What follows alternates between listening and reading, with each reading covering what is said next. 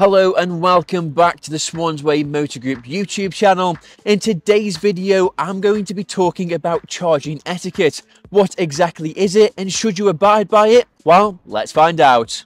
Charging etiquette refers to the courteous and considerate behaviour that electric vehicle owners should practice when using public charging stations or private charging infrastructure.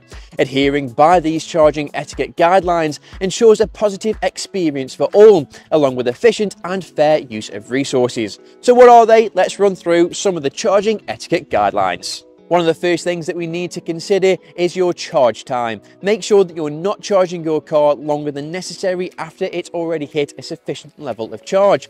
Unplug and move out of the space so that other waiting EV owners can simply access the charging station.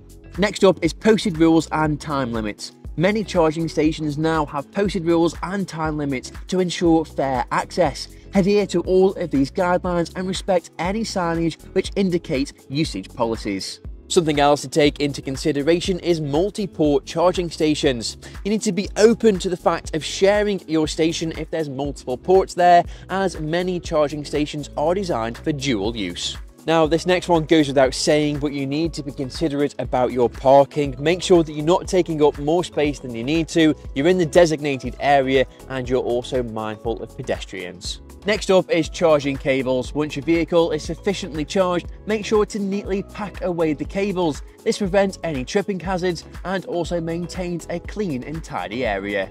You'll also need to consider charging priority.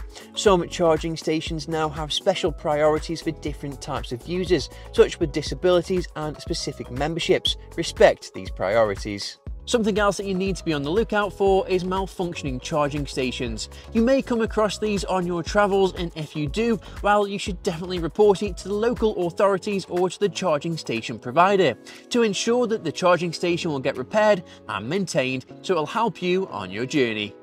And last but not least, be respectful to other electric vehicle owners. There's a sense of community within the EV world, and it's important that you make a positive contribution to that. You may be able to help other owners who aren't as knowledgeable as you are and share other charging experiences for a better outcome. So then, I hope this video has given you a better insight into charging etiquette. There certainly is a lot to think about, but it's no different than that of owning a diesel or petrol car. You just have to respect other drivers and equipment. For any further information, please head to our website or to our Swansway blog, where you'll find lots of useful tips and tricks. But before I go, make sure to like and subscribe, and I'll see you next time.